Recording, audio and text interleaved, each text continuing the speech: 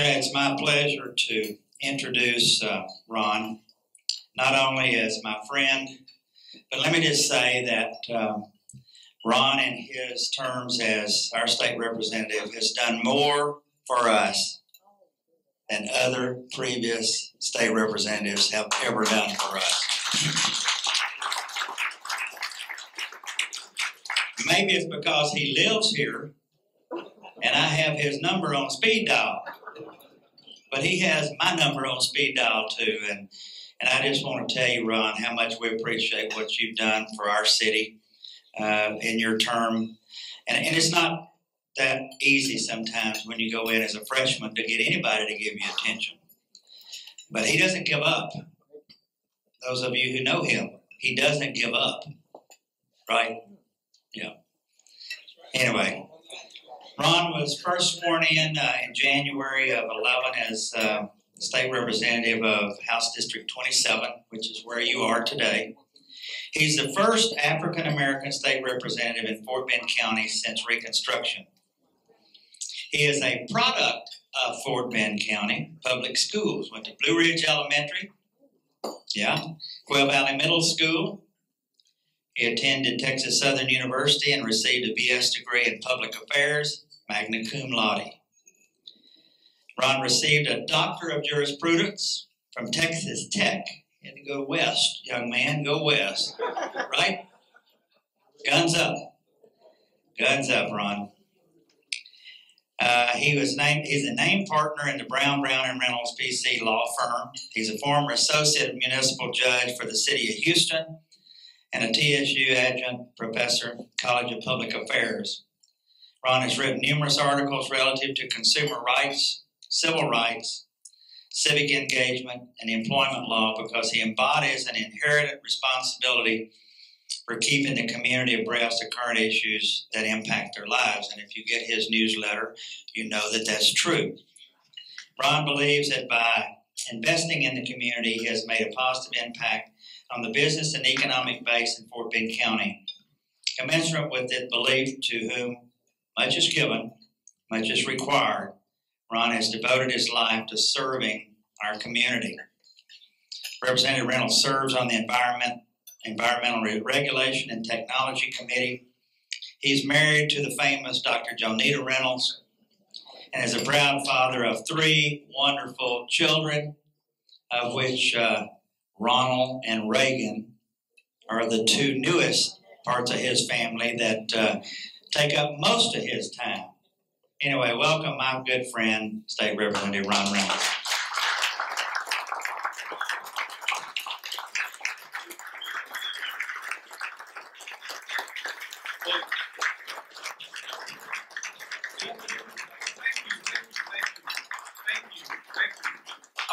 Good afternoon to everybody. Thank you all for coming out today. It is such a delight to see so many friends and constituents and business owners and people who are engaged and involved in this community. I want to thank Mayor Owen for that very kind introduction. I've known the mayor well before I was a state representative. Just been involved in Missouri City. When I was president of the NAACP in Missouri City, he was always very supportive of the NAACP through Wells Fargo and through the city of Missouri City. And I think that Missouri City has a great visionary leader who is leading this city in a great direction. So let's give Mayor Owen a round. I also want to thank the members of the city council. I think that the mayor often gets a lot of credit when things are good, a lot of criticism when things are bad. But it takes a whole team to make things work. And I think we have some of the finest council members around. And I want you to please give the city council members a round of applause. And also, I couldn't do what I do if it wasn't for a great staff. I'm very blessed and fortunate to have a very dedicated, committed staff that really helps keeps the trains going. Daisy Mitchell. I have Cynthia Ginyard who's helping me. And a former staffer. They never go away. Once you hire them, I don't care where they go. They still, he may not be on my payroll, but I still call him from time to time to help out, like Lou Davies. there was one elected official who walked in afterwards. I want to acknowledge Ann Williams from A-Leaf ISD. Ann. And I would be remiss if I didn't acknowledge Loveless Mitchell from Senator Rodney Ellis' office and Doc Holliday from Congressman Al Green's office. And the reason why I want to do that is because we have a very unique relationship that a lot of cities don't have. We have a great relationship at the state, local, and federal level. That's the way you get things done. It takes a collaboration. So the way that Missouri City has been able to benefit, besides having great leadership in the mayor's office and a great city manager and great constituents, but also having great partnerships with the state officials and the federal officials as well. And I'm excited today to give a kind of a brief overview of some things, some highlights from the 83rd legislative session. And unlike all the bad stuff that's going on in Congress, and we can all agree, regardless of whether you're Democrat or Republican or independent, libertarian, whatever you are, we can all agree that there's a whole lot of bad stuff going on in D.C., right? Is there anyone who doesn't think there's a lot of bad stuff? Who might that be? You know, whenever they have those polls and they show there's a 12% approval rating, I wonder who that 12% is. It must be their kids and their spouses, right? Who says that, yes, my dad or my mom is doing a good job. But seriously, there's so much dysfunction and so much chaos. And I personally think that there's a lot of people on both sides of the aisle who contribute to that chaos and dysfunction. You know, oftentimes people in political parties, they just want to demonize each other. And that, you know, that helps to score some political points. But at some point, you have to step back and govern. At some point, you have to step back and do what the people elected you to do. And that's to represent everybody. And I don't think that we should look at people, everybody is the next election. We've caught up in this vicious cycle of the next election and the next election. We had an election in 08, then we had an election in 10 and 12, and everybody's talking about 14, and then 16. You know, I think we should just take our time, focus on the here and now, and get things done for the American people. And that's one of the things. And I think I can say, during the 82nd legislative session, the past session, Austin was getting similar to Washington. We had a lot of chaos, a lot of dysfunction. Some of you know that. A lot of members who are more senior than me, it was my freshman year, they said it was the worst they'd ever seen. There was so much gridlock. It was so much partisanship. Now, part of that was we were dealing with some tough issues. We were dealing with redistricting. So it was kind of like, you know, feast or famine.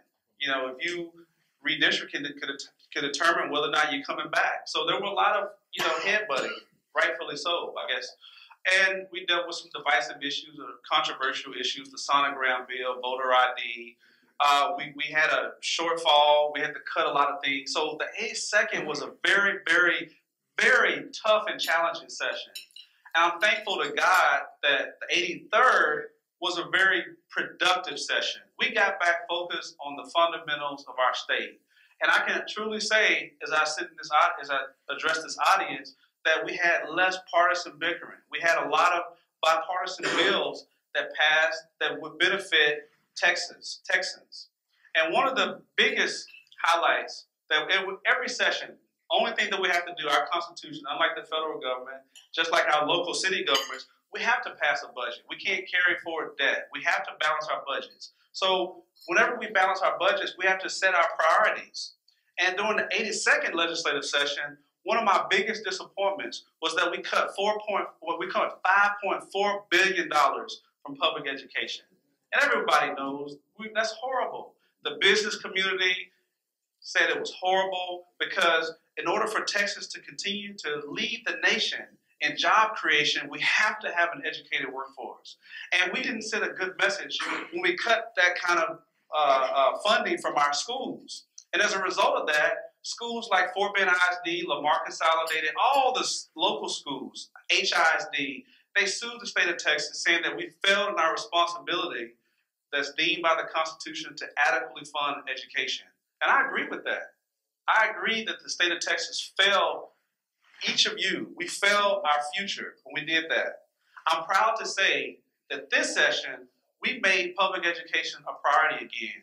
We added about $4.5 billion back to public education. We didn't quite get everything, but we really got very close. So that was a very, very positive change from this session.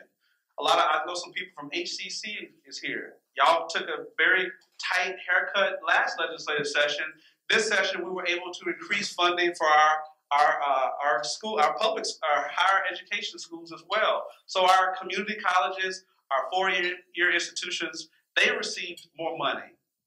And so this was a great session in terms of being able to fund our priorities. One of the other things that I was happy that we did when it came to public education was we made major reforms in the bill, and it's called House Bill 5. Some of you may be familiar with this. House Bill 5 did what a lot of teachers and educators, any educators, any teachers in the audience? I want to acknowledge my teachers or educators.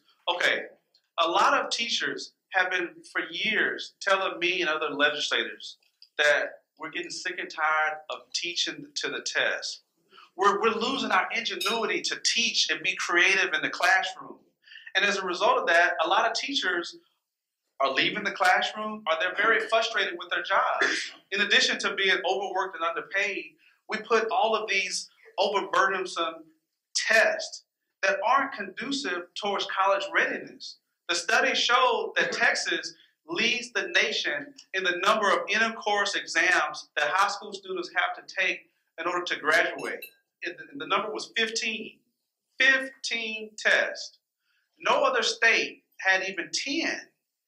Now, the states that are ranked nationally with the best public education systems, they were averaging from 3 to 5. So Texas was double and triple those states that had the best. And Texas isn't known as the best state for public education. I'm just being quite frank with you. And so we finally started, because of a lot of grassroots mobilization, a lot of engaged citizens, talking to legislators, coming to Austin, visit members' offices and coming to their districts, writing letters. We finally listened and passed House Bill 5, which I was a proud co-author of, that significantly reduced the number of inter-course exams from 15 to 5. Okay? That's a tremendous. And what is this going to do? This is going to allow teachers to actually teach the fundamentals, to get kids ready for college. And House Bill 5 also allows more flexibility so that every kid who may not be able to go to college because they don't want to go to college. You know, we always strive for the best. We want people to aim to go to college, but there's some kids that just don't want to go to college, okay? They may not want to go, or they may want to go later in life. Well, House Bill 5 also provides more flexibility where kids can get more industrial type of certificates. So they can come out and be able to have a certification when they graduate to hit the job force and to be able to go graduate from high school and get a certificate to go work in a job that they can make good wages.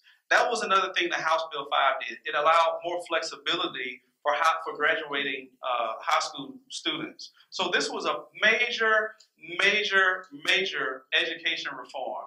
And I'm very, very pleased that all the people who were engaged in helping us to see the light. And this wasn't anything new. People have been saying it for a long time. But because more people were engaged, and it wasn't just, oh, those teachers, they're lazy, they don't want to do any more work. It was parents. It was community activists. It was business people. And that's how we got that reform. So I'm very, that was one of the biggest accomplishments this session. Now, another major accomplishment that we had this session was we dealt, and then unfortunately, we didn't deal with it until the special session, but we all know that Texas is the fastest growing state in the country. In fact, Fort Bend County is one of the fastest growing counties, not just in Texas.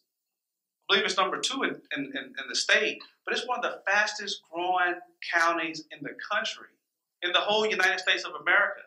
That's because of people like the education, they like the community, the homes, a combination of things. So as a result of that, we have more infrastructure and transportation needs, okay, with all the mobility. We dealt with transportation this session, during the special session, to come up with a way to add more money to funding for our roads and bridges and mobility. Now, you're going to see that as a referendum, not this November, but next November. There's going to be a constitutional amendment to that I'm going to be talking to you about later, but I just want to give you a big picture of what we were able to accomplish this session.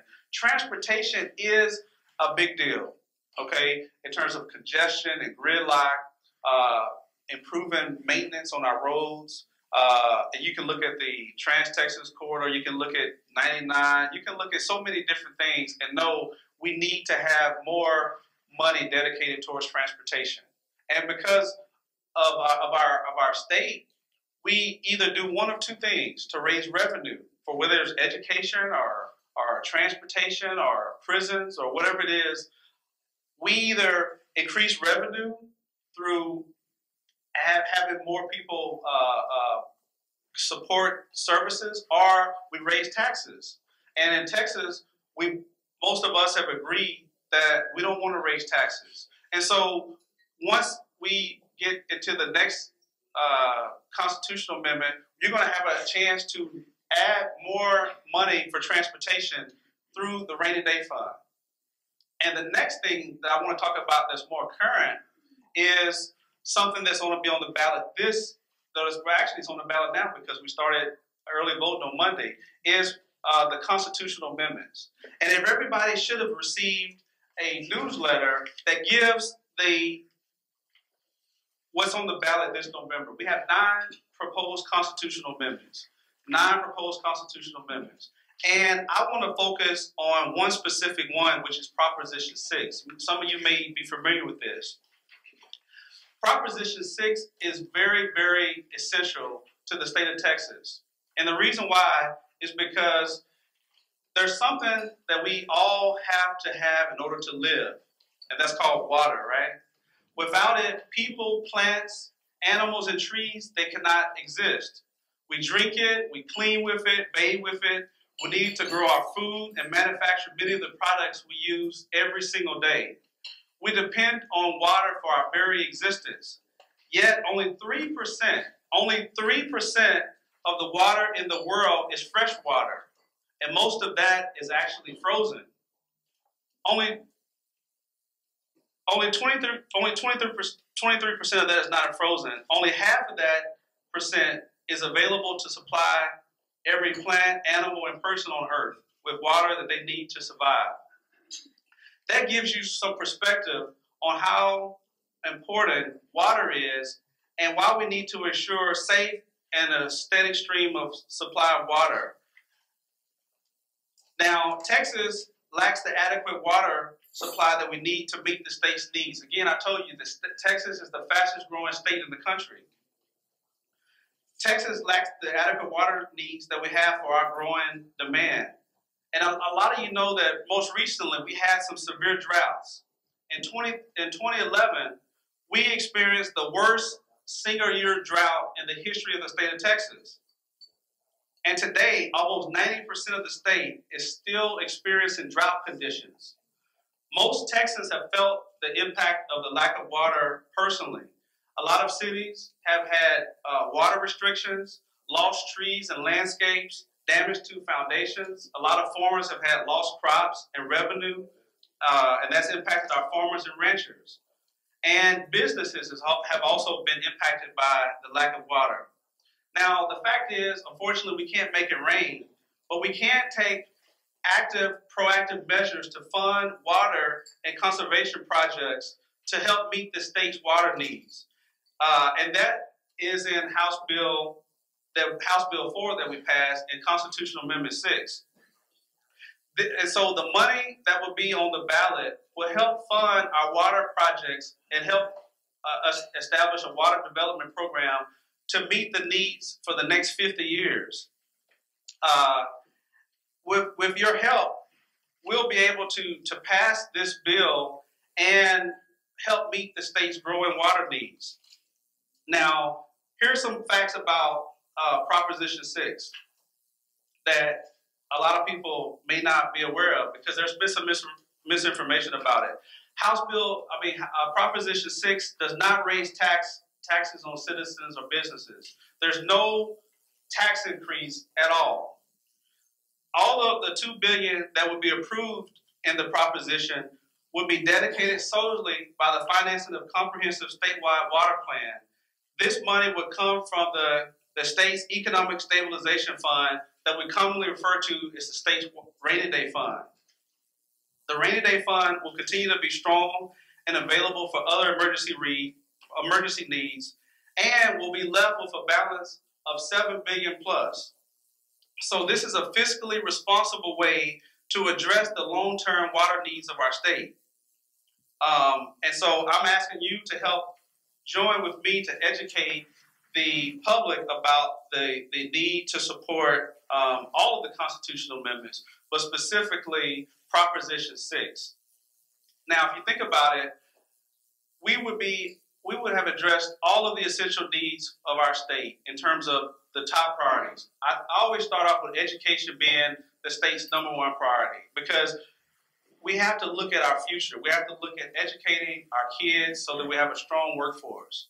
We have to make sure that we have good transportation system to continue to sustain the growth that we have, and we have to have a viable source of water to do it.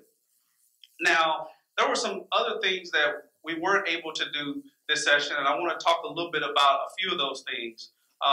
One of the things that, and this is more of a local thing, let me just tell you another thing that we were able to do this session, and I want to specifically thank some of the people from HCC that helped partner with me to do this. Was one of the high schools in Fort Bend County, Willow Ridge High School, was not within the service district of a community college. And so one of the things that I was able to accomplish was to pass House Bill 3659 so that the students from Willow Ridge High School would be able to get in-service status with a community college so that those kids could get college credits while they're in high school without having to pay out-of-district tuition. So we were able to accomplish that.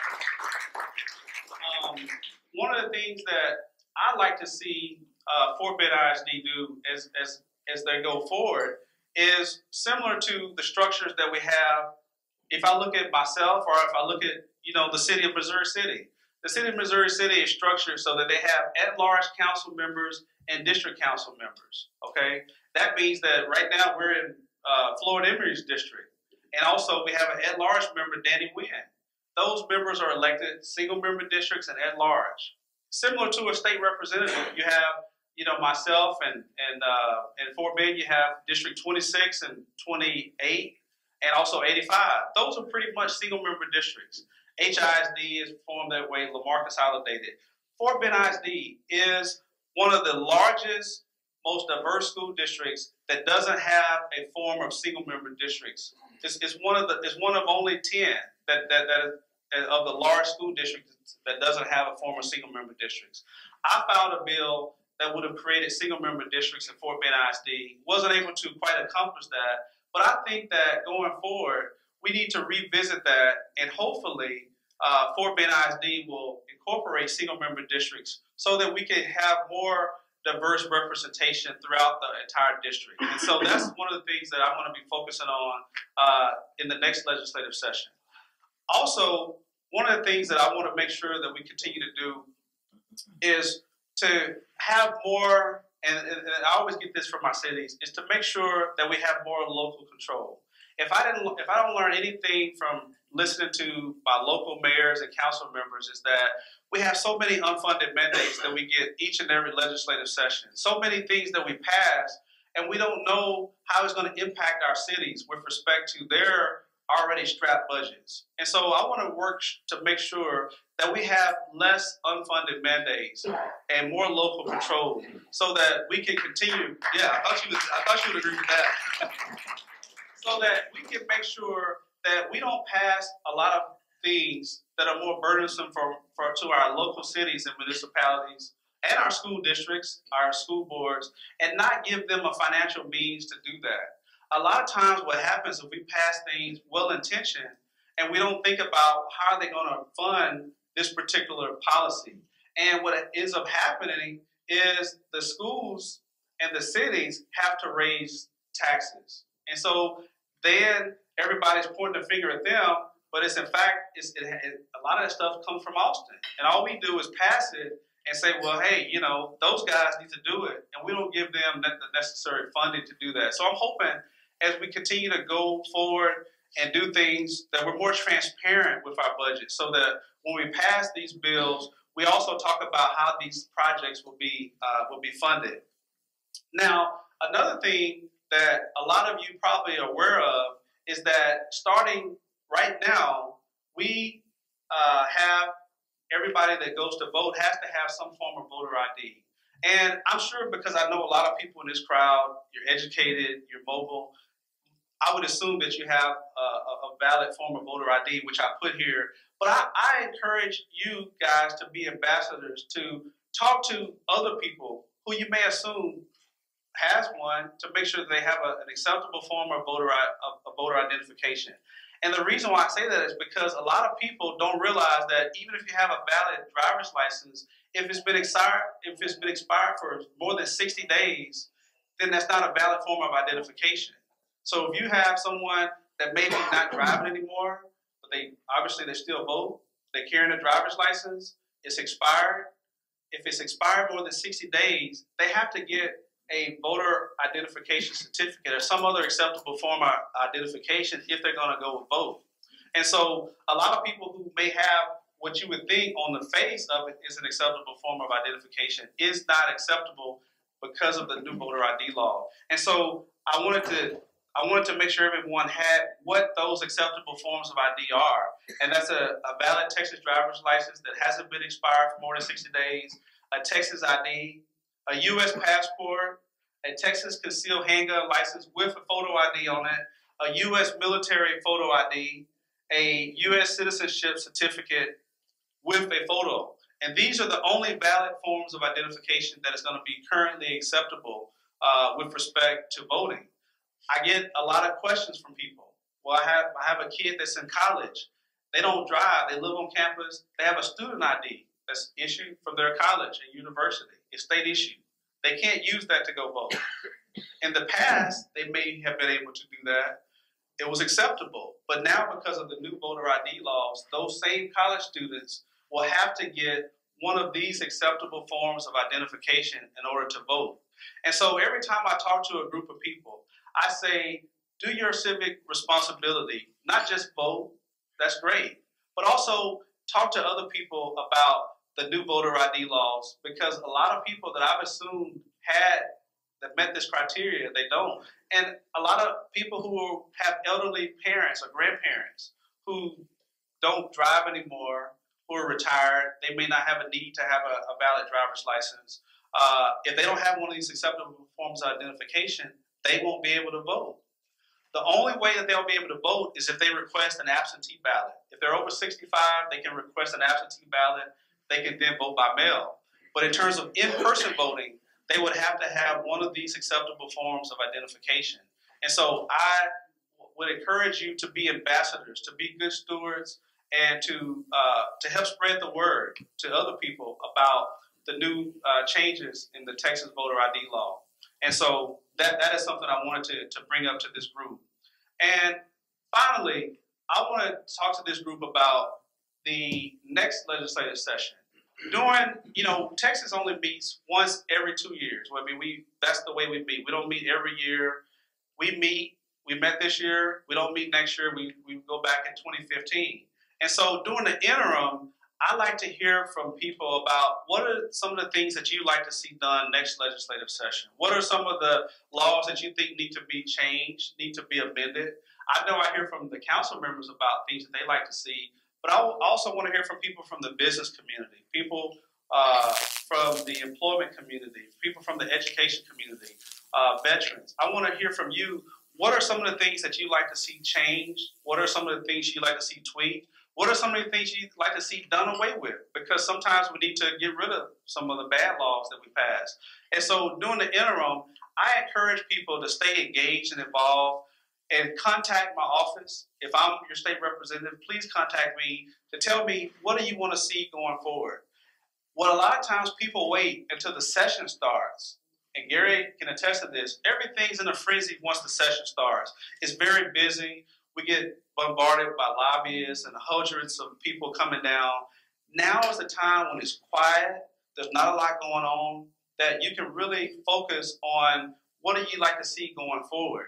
When the session starts, a lot of times it's already too late because we have to do our due diligence. If you tell me about something now, I can start doing the research and have my staff to start doing the research, and we can get even get a draft of the legislation from Legislative Council, start talking to people to build up support for it, and that way when the session starts and we file that legislation, we have a much more success of getting it passed. And so what I'm telling this group is that if there's something that you'd like to see done, please contact me. If I'm not your state representative, contact your state representative about some of the things that you'd like to see going forward. And I can assure you that you'll get much more quality time with your representative, and you'll get a head start upon the people that are waiting to get things done when the session starts. I think that's the only time we're doing things. But this is the most productive time because it's very quiet and we don't have to be in Austin unless we're going to a meeting. So now is a great time to be engaged, to start thinking about the next legislative session.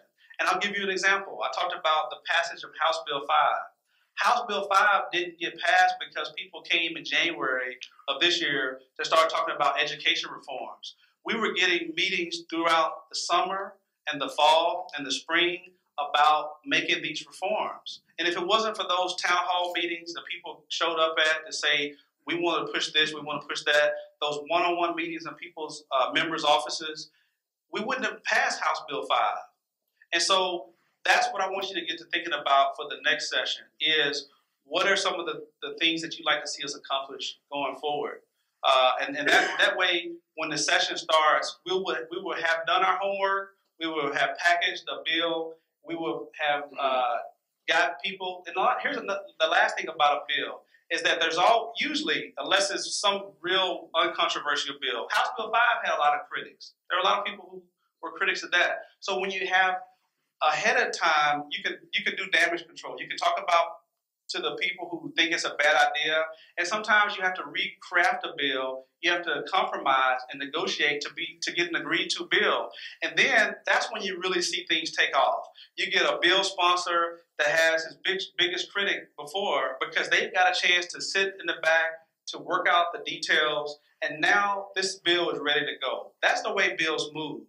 And the people who get things done, they do their homework and they get with the people who are opposed to them. Because those are the same people that are going to be trying to kill the bill the next session.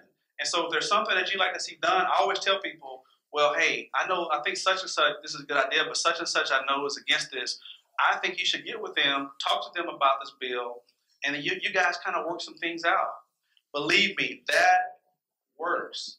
That really, really works. And the mayor talked about how I've been able to get bills done. A lot of it's because I'm able to get people together in a room to kind of talk about things. And a lot of times the bill isn't the way it was originally drafted, but because of some compromise language, we get a better bill, right? So that's what I wanted to leave you with today, is to stay engaged, stay involved. And I think that way, when we start the next legislative session, if there are some things that this community needs, we'll be prepared and well ahead of the curve. And now I just want to take a few minutes to answer any questions or receive any comments.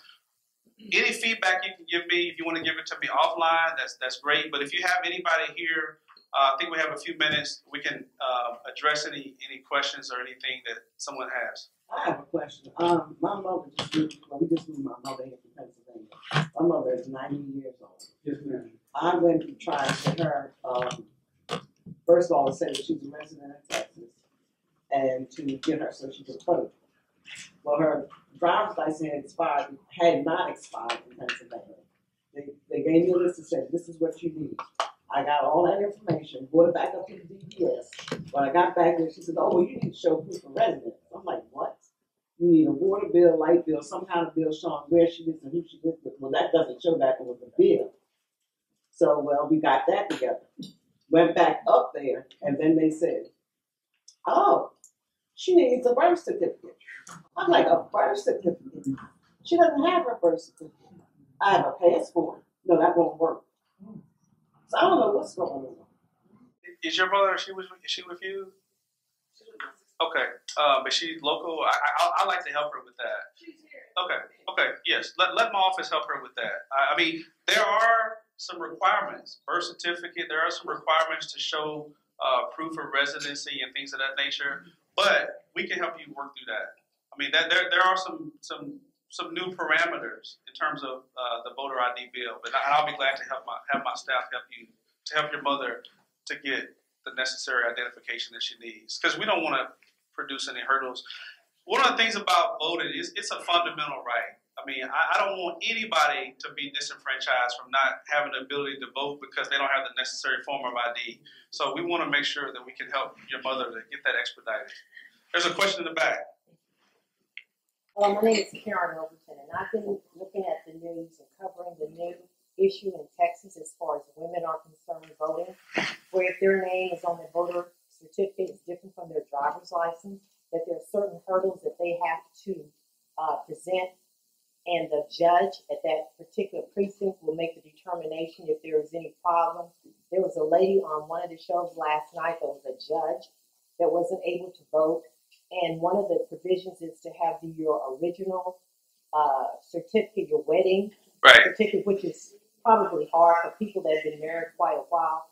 What is your office doing at this point to educate the voters of this particular new voter ID for married women that may have a hyphen name or a different type of last name from their driver's license? Well, that's a good question, and some people may be familiar with it because it made national attention and national news yesterday. There was a state district judge that her name was different, her maiden name was different, obviously from her married name, and she was challenged when she went to vote, and she said that she had been voting like this for the last 49 years. Well, it's a true story. And so one of the things that we are trying to encourage people is to work with the county clerk's offices. I know in Fort Bend we have a good county clerk that is training the election and the poll workers to make sure that when they look at the identification, if they can show that it's substantially similar and the person has, and it's unfortunate that issue just came up because that wasn't quite anticipated when we passed this legislation. It wasn't anticipated that we would be excluding a lot of people because of their married name. So we're going to have to make some provisions going forward to make sure that no one is disenfranchised. And so everybody knows, even if someone says that you can't vote because you don't have the identification doesn't meet the voting roll, well, you can vote, and you just have to vote a provisional ballot, and then you can bring the proof back, and then your vote will be allowed to count.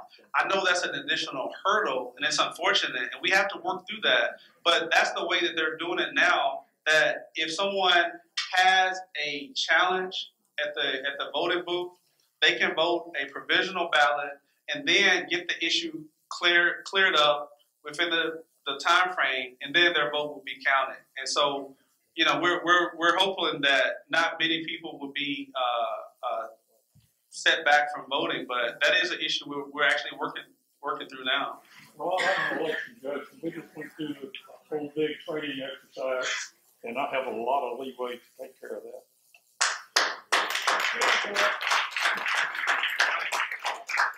Okay, one last question, and we'll do the drawing. Yes, ma'am. You had your hand up for a while. Representative Reynolds, thank you so much for representing us so well. Thank you.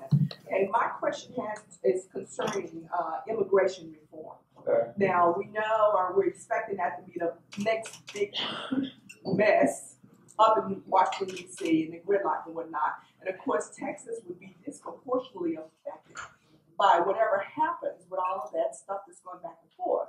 So my question to you is that what are you doing to work with my representative, which is our Congressman Al Green, and possibly our state senators, so that Texas, we can ensure that what's really going on, I mean, immigration reform done properly would actually be good for our state. So I'm wondering what you and other representatives, when you work with our federal liaison, including our Republican senators to ensure that Texas's voice is heard loud and clear as these discussions and debates go on? Excellent question and comment. I can tell you that I'm in favor of immigration reform. I'm in favor of a pathway to citizenship. And I think that going forward, we need to have some form of immigration reform in our country. I mean, everyone pretty much agrees with that. The solution is convoluted. Right now, there's a Senate bill that was passed, and the House is in favor of that. So there's going to be a lot of work and a lot of, I think, back and forth to come up with some comprehensive form of immigration. I think that what I'm doing and what any of you guys can do is to contact your congressional member in your delegation to tell them your stance on immigration reform and where you stand. Because it's a federal issue, I don't have a vote, but I do have a voice. And I have voiced, my concern to my congressman, which is Pete Olson, that I would like to see immigration reform done now. And so there's going to be a serious, intense debate. It's going to be very, very passionate. People are very passionate when it comes to immigration reform, on both sides of the aisle and in between. There's a lot. There's a lot of chaos because it's a controversial issue. But what I would tell everybody in this room is that tell your congressional member where you stand on it, just like I do.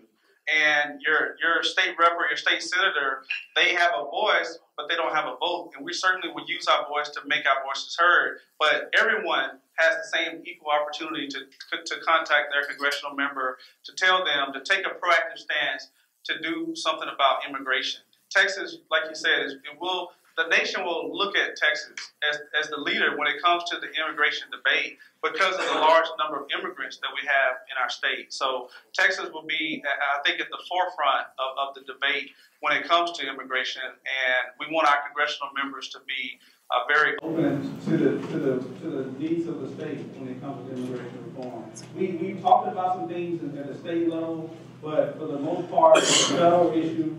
And we pretty much, defer to them to lead those discussions. And I want to thank everybody for coming. I think we have to go about it.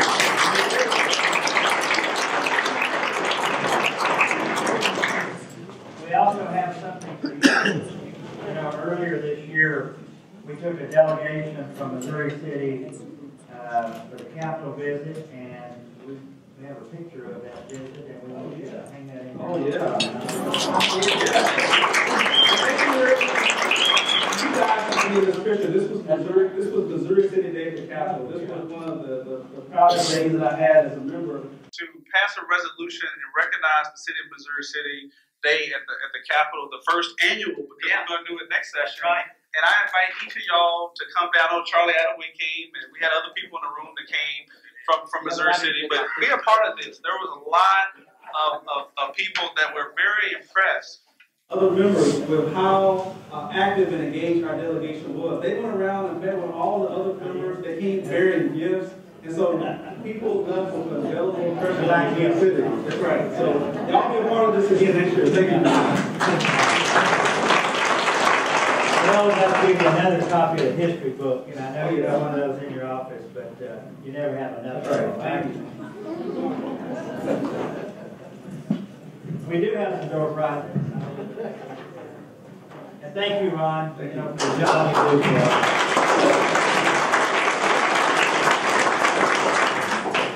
Let me remind everybody that our November Leadership Luncheon is actually going to be a tour, and it's on Friday, November the 15th, and we're going to take a tour of Houston's TransStar Center. This is the major control center that's in Houston that controls all the traffic cameras and everything in the city of Houston. So it's going to be a very interesting tour.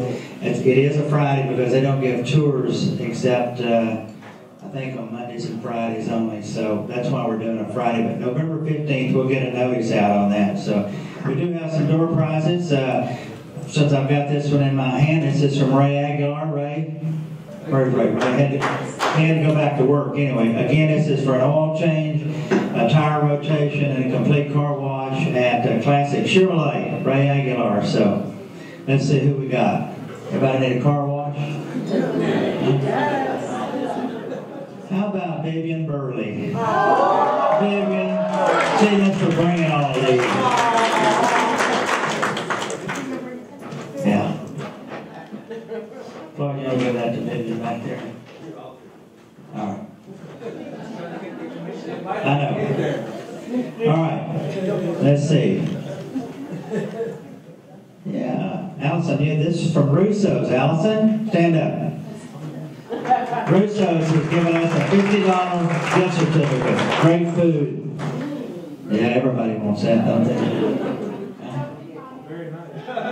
Oh, what is this?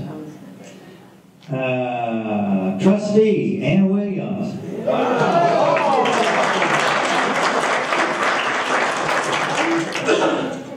All right, we have Yum Yum popcorn. Yeah, everybody likes Yum Yum popcorn. Where's our Yum Yum popcorn people? They were here earlier. Yeah, they're popping popcorn. Oh, Doc Holliday. What happened, Doc? You're after your office, right? Yeah, you know, you can share that with Loveless and Ron, since y'all are all three there together. I might even come over and have some popcorn with you. Yes, it looks good. All right, we have a gift certificate for a round of golf here.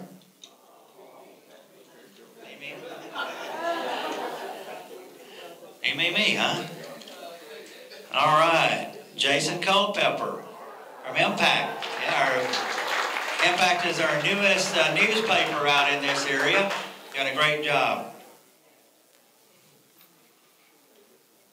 You bet. Come play golf with us. Or another golf.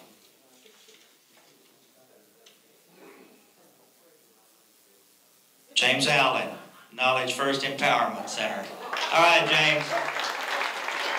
Is that it?